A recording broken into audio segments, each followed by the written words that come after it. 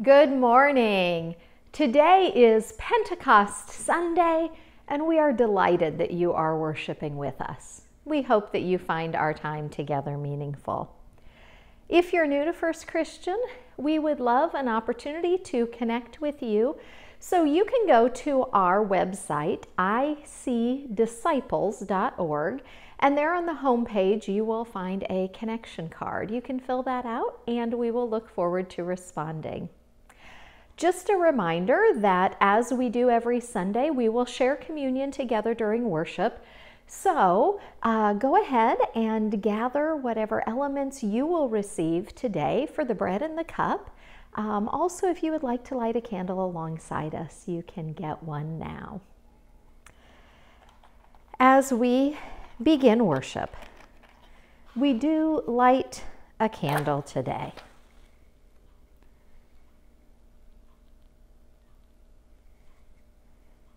This candle is a reminder of the Spirit of God that surrounds us and calls us to action. We invite you to sing together, "Wake, the dawn is now full rising." Let us worship God together as we await the coming of the Spirit.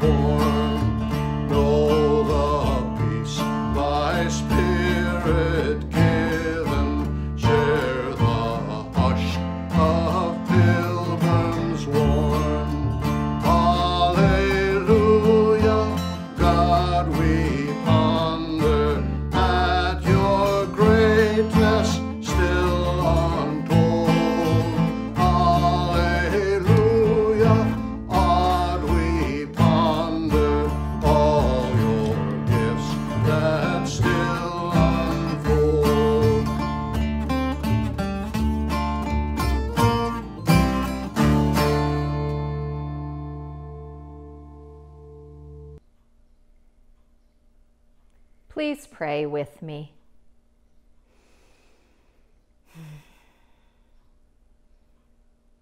Holy Spirit, come into our midst and make us aware of your presence.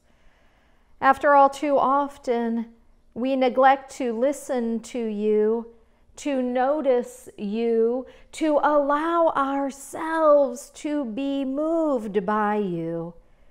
But today, as we remember the Pentecost story, we are reminded that you are with us. So comfort us with your presence, but don't stop there.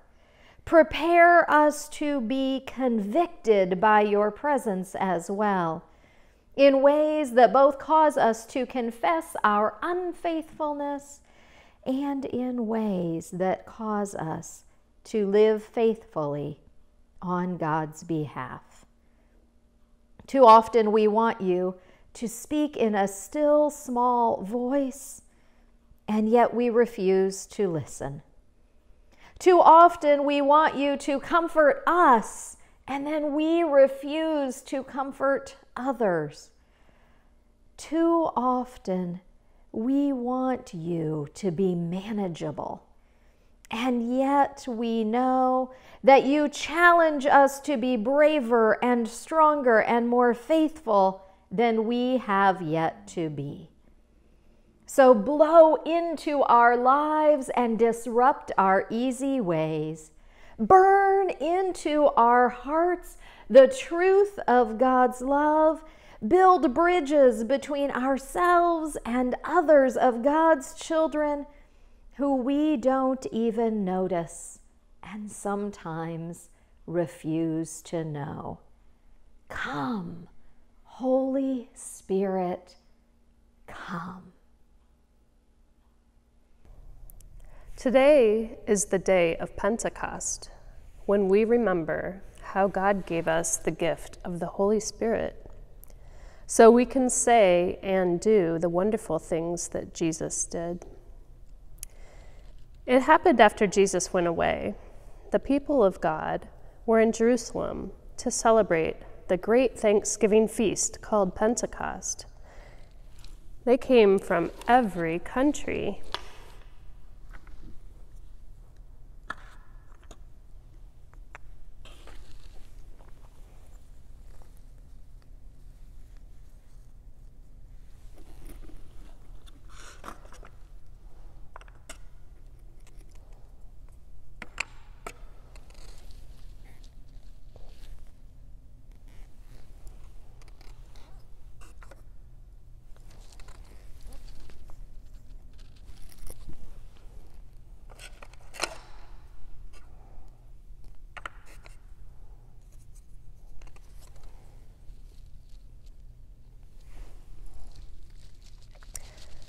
And Jesus' friends were in Jerusalem.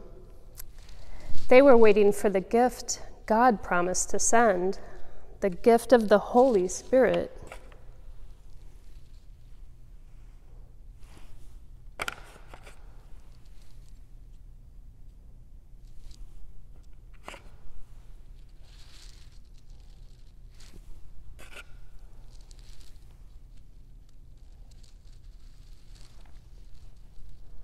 And suddenly, a sound like a mighty wind filled the whole room, and what looked like flames of fire came to rest on them. And all were filled with the Holy Spirit. They were so excited. They began to tell the amazing things God did.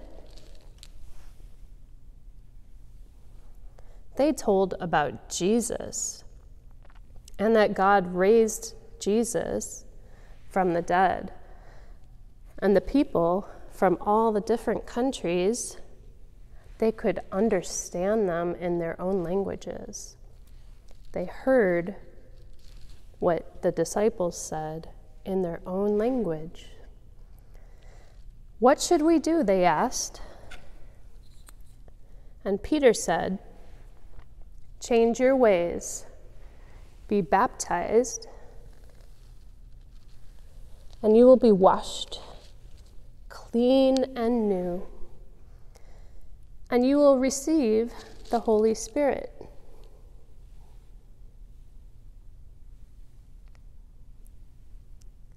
God's promise is for you and your children, and for everyone God calls. I wonder what it felt like to receive the gift of the Holy Spirit on the Pentecost.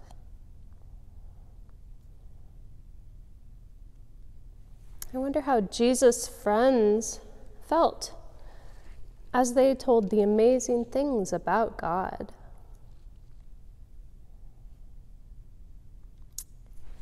I wonder how the people felt when they were baptized and they received the Holy Spirit.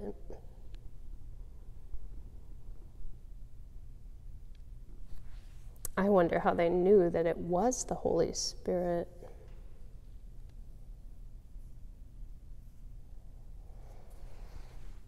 I wonder what all these people will do now that they have the gift of the Holy Spirit.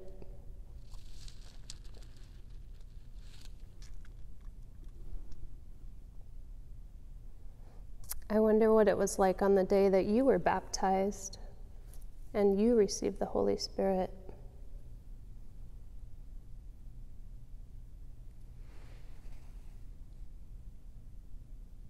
I wonder what the Holy Spirit wants for us to do with God's gifts. Today we celebrate the day of Pentecost. The disciples had been waiting for the promised Holy Spirit, and the story we hear today is Luke's telling of its arrival. We are reading from the book of Acts, chapter 2, verses 1 through 21. Let us listen for a word from God. When the day of Pentecost had come, they were all together in one place.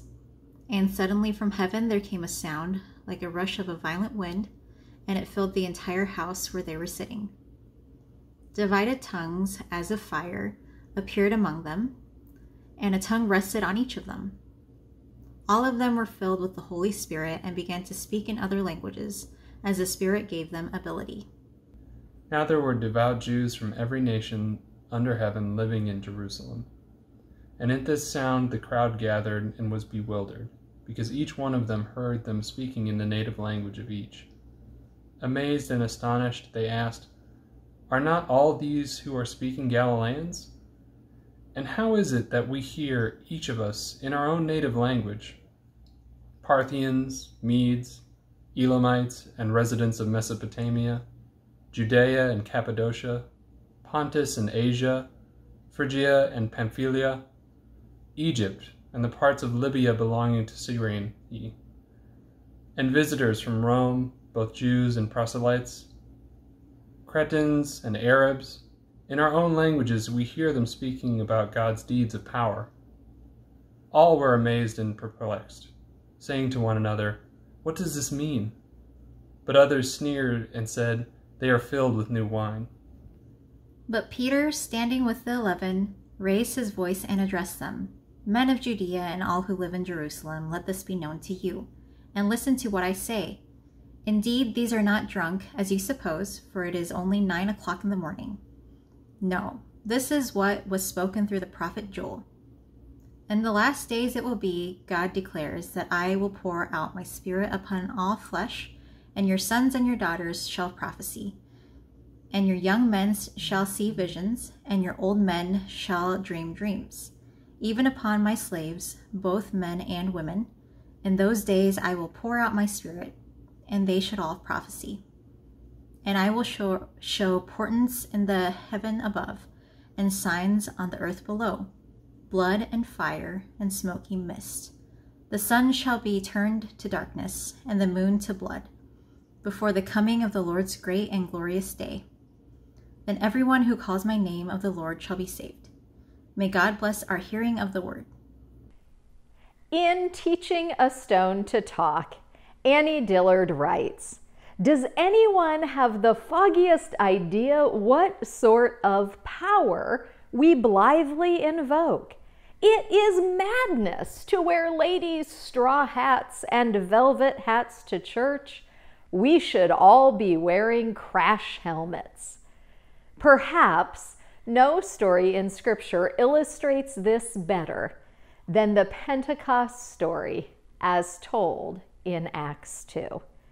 while John tells us that Jesus gives the disciples the Holy Spirit by the simple and seemingly gentle act of breathing on them, here Luke paints a very different picture. Here the Spirit comes in ways that can only be described with loud sounds and surprising sights and impossible interactions. Here the Spirit bursts into the room with power and energy. As Dr. Margaret Amer writes, the Spirit comes suddenly, even violently, upon the gathered. Here in this text, when the people are amazed, this should be considered a less than pleasant emotion. This is not the joy of a child seeing a magic trick. These have gathered because they have heard the violent wind. Their sentiment is closer to bewilderment. They are flummoxed by all of the signs and portents. Friends, if we have gotten comfortable with the Pentecost story, if we do nothing more today than delight in the bright reds and the candles and the spring breezes, then we need to hear and experience it again. Because the God who comes in the Spirit on Pentecost and who keeps showing up for us again and again is a God who asks something of us. This is a God who calls us out of our comfortable places and into the world. We remember that when we were in our building in past years for this day's worship, we would dress up the sanctuary with lights and sounds, with gleaming and glittering fabrics, and probably with more candles than the fire marshal would be comfortable with. Pentecost is, as someone in Bible study referred to it, a day of razzle-dazzle.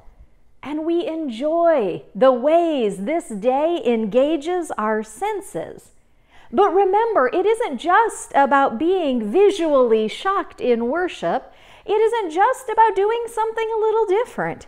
We dress things up at Pentecost because this is an experience that stands out. It is a shocking experience, not just in the moment, but because of how it calls us out. And we must not lose that reality, because today is a day when we are asked to hear again the ways we are called out into the world. It's a day when we are asked to meet people in the midst of their lived reality and to carry with us not only the presence but also the power of our God. And what better time than now for this story to show up again? We have spent 14 months physically separated from one another. We have spent 14 months with very little in our lives being what we might call normal. And while everything isn't back to the way it used to be, we are at the point where we can see the possibilities again. We are at the point where we are seeing each other more than we did. We are at the point where we are rejoining some groups and activities that had been put on hold. We are at the point where we are hopeful that before too long we will worship in our church building again. Although I think we've also learned that we will never worship only in our church building. So what better time than now, as we are feeling the pull to step back into old ways, what better time than now to intentionally listen to the Spirit? Friends, there is much about how we have been church together that we want to hold on to. And God has a vision for how we will continue to grow and change and make a difference in the world. God has a call for us, not just to do that with which we are comfortable. God also has a call that stretches us into sometimes uncomfortable places, but always into God's intention. So what is the calling that God has for First Christian Church? What gifts has God shared with you to support the mission to which we are called together? What dreams are our old people dreaming for our ministry together? What visions are our young people embracing to move us forward in Jesus' ways? What prophetic word is coming through our siblings, male, female, and non-binary, old, young, and in between, rich and poor, LGBTQ and straight, white, black, indigenous, and people of color?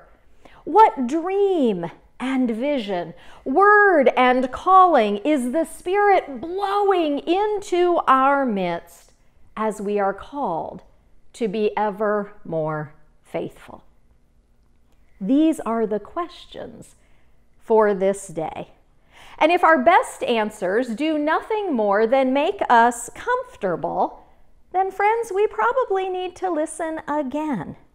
Because the Spirit doesn't blow us inward, but blows us out into the world, into the lives of people who are different from us, into places where joy mingles with trauma, into places that cause us to stretch and become more than we already are. As Reverend Alan Harris said, more often than not, the Spirit calls me to use my power, place, and privilege to ensure that other voices are heard, other interests are considered, needs are met, safety is secured, and faithfulness is honored. So on this Pentecost Sunday, let's be intentional about listening. Because the last thing we are asked to do is to go back inside and quit interacting with the world. The last thing we are asked to do is to take care of ourselves and not worry about anyone else. The last thing we are asked to do is to build walls of protection around ourselves while the people on the other side are suffering. Pentecost is a wonderful day in worship, but it is also a day to remember that our faith is intended to disturb us, intended to send us out, intended to cause us to listen to new voices and see people we usually just walk past. Pentecost is a wonderful day in worship, but it doesn't end here. Rather, from here, we are sent forth to be the presence of Christ in this world with all the joy and risk that entails. After all, remember what Annie Dillard said. We must be ready to take off our straw hats and our baseball caps and to put on our construction hats and our crash helmets, because God is about to do surprising things in us and through us. Friends, put on your crash helmet. Here comes the Spirit.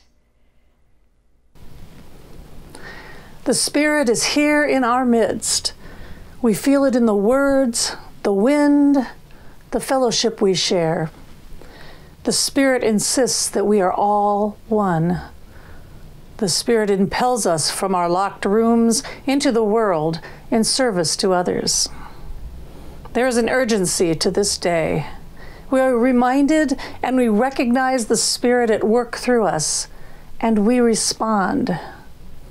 Our church is at work in the world through our contributions and through our actions. We are grateful for your continuing support of the ministries that happen at and through First Christian Church.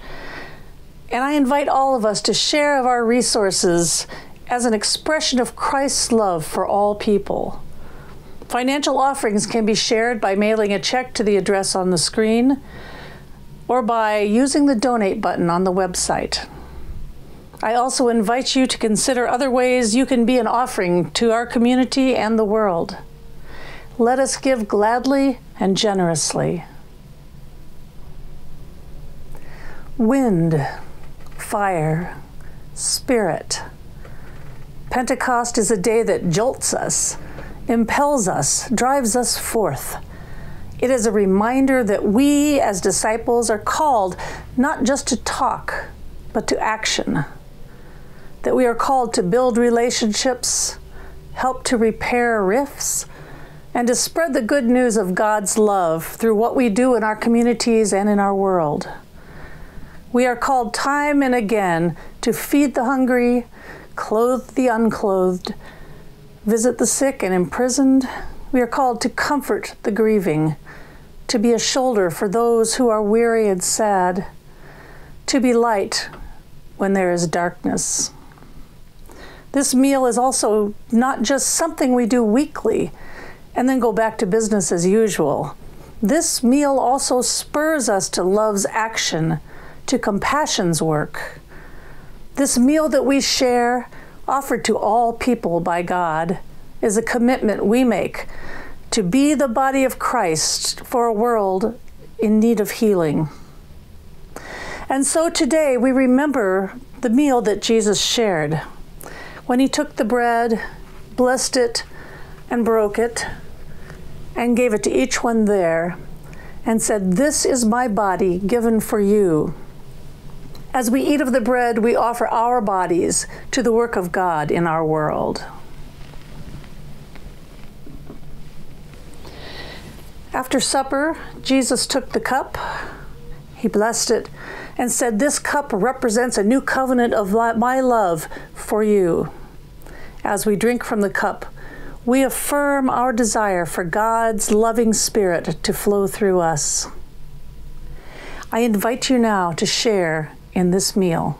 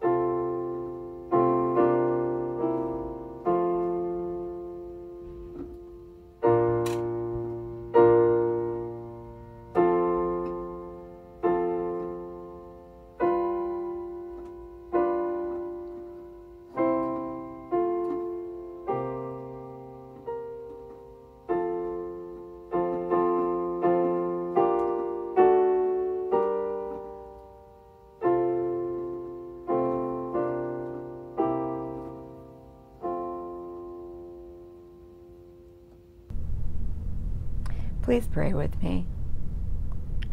Dear Lord, we have partaken of communion in remembrance of your blood and your broken body. Let us also remember your direction to share God's message of love and forgiveness throughout the world. We may not hear people speaking in tongues, as happened at the first Pentecost, but often we choose not to hear others at all. We pretend they are speaking in a language we don't understand. God, you ask us to listen with our hearts and minds in order to fulfill the mission you have set for us. The tasks we are called to do may seem strange or difficult, or we may not understand the purpose.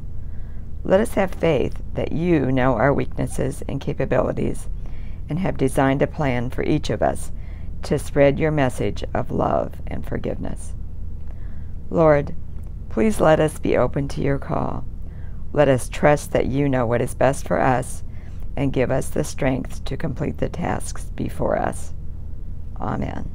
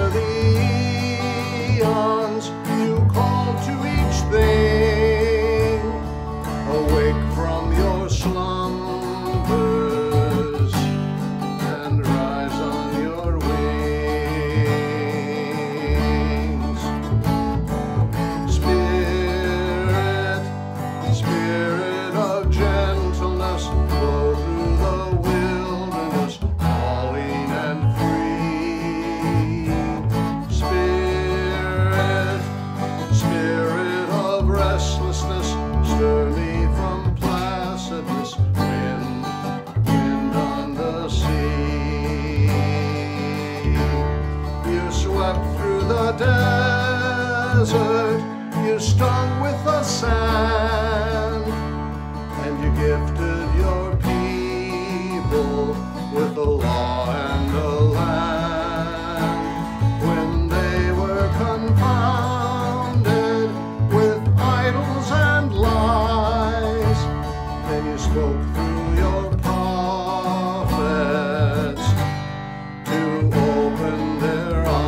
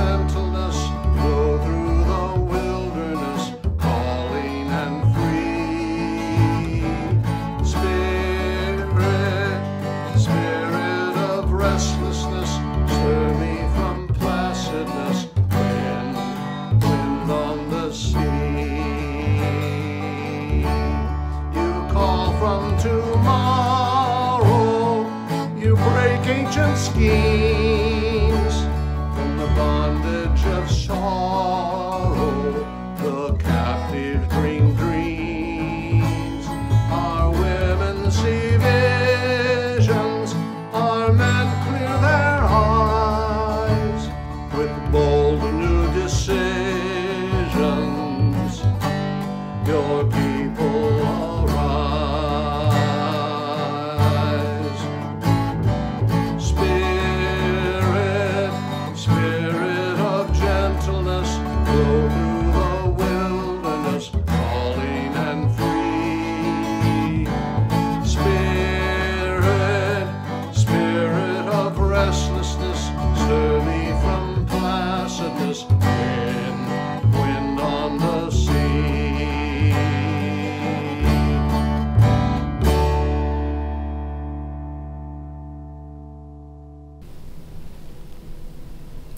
As we go forth, may we be spurred to compassionate action and loving work, and may we always feel the Spirit moving within us. Amen.